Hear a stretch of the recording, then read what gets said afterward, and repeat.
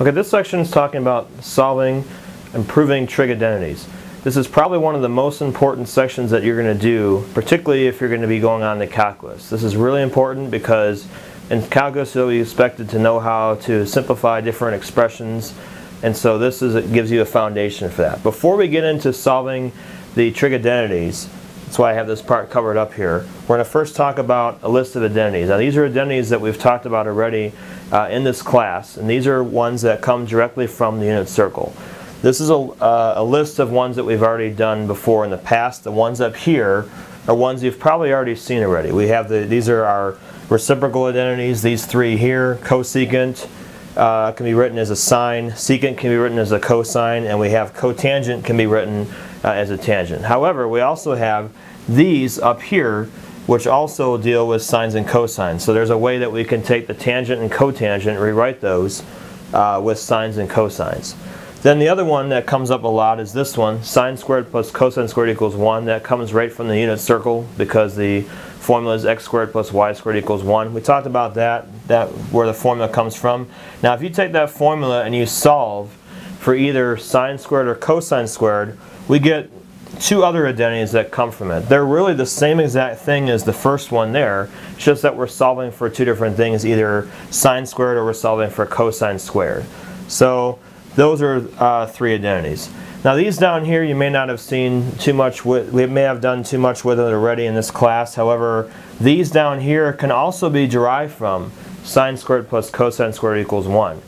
For instance, if you take this equation here and you take that one and you divide through by cosine squared, you get sine squared over cosine squared, that gives you a tangent, and then you get cosine over cosine is 1, and you get 1 over cosine, which is secant. So then we actually end up getting a variation of this one here. So if you take this equation and divide through instead by cosine, divide through by sine squared, well then we end up getting the ones down below here. So these identities down below actually all come from sine squared plus cosine squared equal 1. So first we have to really understand these lists of identities because you're going to be referring back to them when you do problems in this section. So you want to make sure you have this list with you, at least when you first attempt the homework. You want to make sure you have that there because you will be referring back to them a lot. We will do that also with these problems that we're going to show.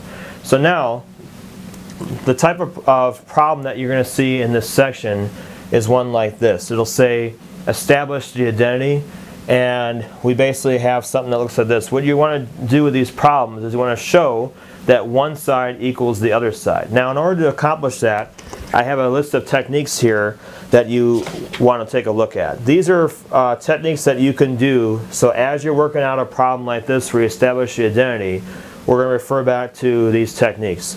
The first thing that you want to do is, if the problem looks like we can change it into sines and cosines, you want to do that. So how do you change into sines and cosines? We're going to use these identities right here. So these top identities are ones that will allow you to change everything into sines and cosines. A lot of times if you change into sines and cosines, then you'll be able to get certain things to cancel and you'll be able to show that one side equals the other. The other technique, we'll take a look at some different examples in this section that deal with these different techniques. Another one is factoring. So sometimes you can factor something, top and bottom, get something to cancel out. You can also get common denominators. If there's two different fractions, you can use common denominators to combine them together.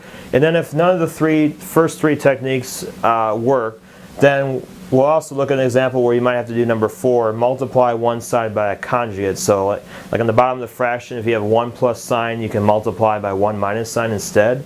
That's what I mean by a conjugate. So these are all the techniques that we're going to use throughout this section, and we're also going to be referring back to our list of identities. So you want to make sure you have all this written down because we'll definitely be referring back to it. So here's what the first problem we're going to do. We want to establish the identity. I would look at my techniques here, and one of the first things it says to do is change everything into sines and cosines. We're going to use our list of identities to do that. So first, when we do that, cosecant is the same thing as 1 over sine. That's the way I can take a cosecant and turn it into a sine by using that identity right there. Then tangent, I can use an identity for this one as well. I want to use that one. I can change that to sine over cosine. And I can also put in an identity for secant. The identity for secant would be 1 over cosine. Then what I notice is both of these are going to cancel because I've made it all sines and cosines, and you have 1 over cosine theta equals 1 over cosine theta. So both sides are equal. You've proven that one side equals the other. So what is your answer on this? The answer is actually not this. The answer you're going to do on these is actually the work to show me how you get from here down to here. The whole purpose of this section is I'm testing if you know how to manipulate both sides to get from one side down to the other. Now this equal sign that's here is not going to be a traditional equal sign as far as bringing things across the equal sign, or if you cross multiply or do something on both sides.